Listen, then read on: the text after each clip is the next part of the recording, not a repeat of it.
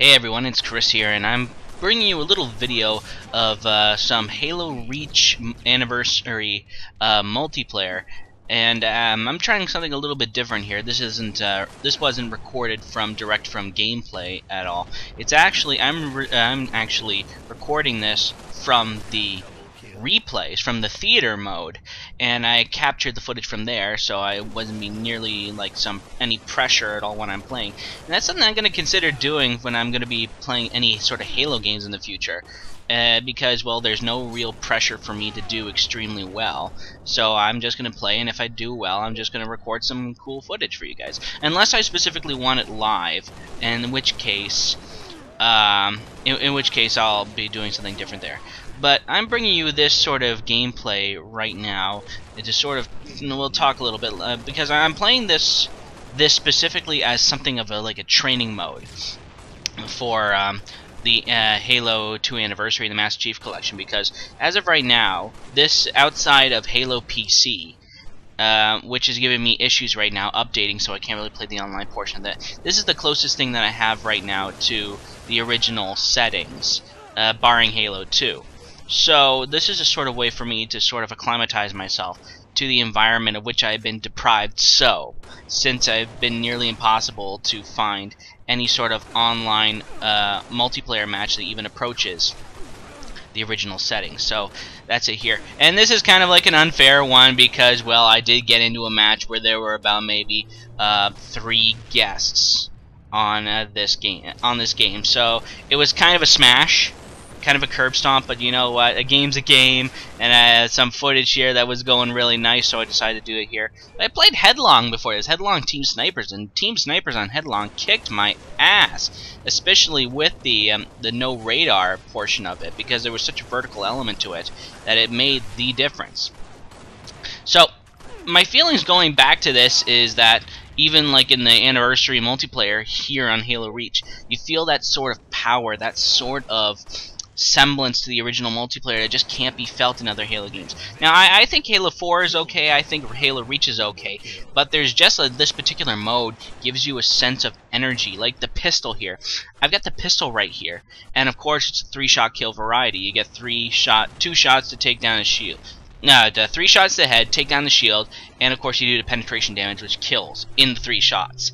And I found myself wielding that pistol again as just like the primary weapon because you felt that it was a viable sort of weapon. Now the question is, should that be so? Should you actually have this pistol, which technically speaking is a sidearm? Should you be wielding it as a primary weapon? And the answer is yes and no. Now it's something that has to be addressed when we're moving forward in the games, like if you're moving forward to Halo 5. And you want to have a sort of weapon there that fills in the sidearm role, but still powerful enough for it to be rendered a usable weapon. And the Magnum in Halo 4, I don't even know the last time I used it as like a viable primary weapon, was what, 5-6 kill to bring down the shield and kill your opponent. So I don't know exactly how viable it was for that, but it was never a real option. You really only picked the pistol when you really wanted to sort of, it was a last-ditch situation. I understand that's what 343 was going for, but my thought on the matter is your weapon needs to be able to fulfill its own little niche. So even though it's a sidearm, you can still rely on it if you really want to go out there and push with it. And of course a 3-shot pistol was, well, kind of a good way to do it. In a way, I like Reach's pistol almost as much as the original Halo CE pistol, because it's sort of, yes, it was a sidearm if you really wanted it, but it could also fulfill the niche of a primary weapon. Like it was a short-range sniper. When I was doing the sniper matches, I wanted to use it pretty much as the short-range version of the original sniper rifle. So that's a sort of balance I think 343 needs to get if they really want to have the pistol remain in a sort of a spotlight for the rest of the game.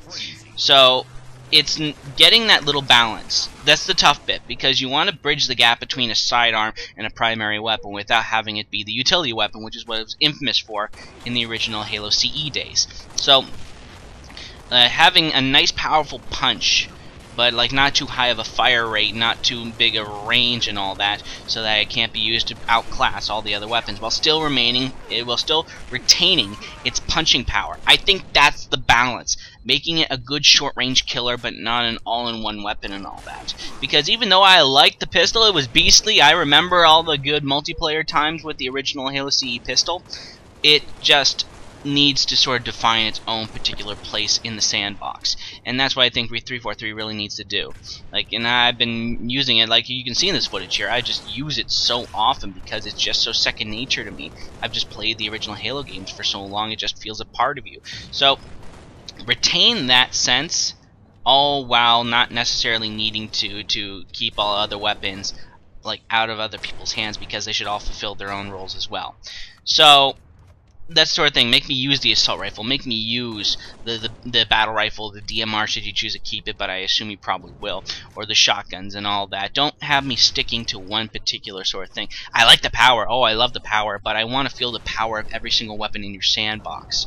So my particular suggestion, like if some unlikely chance that someone's watching this, be creative, but keep what works, keep what's powerful.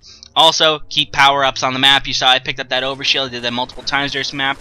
Those sort of things, map control, all very important, but take all those points into account, and of course, enjoy the Master Chief Collection. When it comes out, I know that I will. Oh, November can't come soon enough, my friends.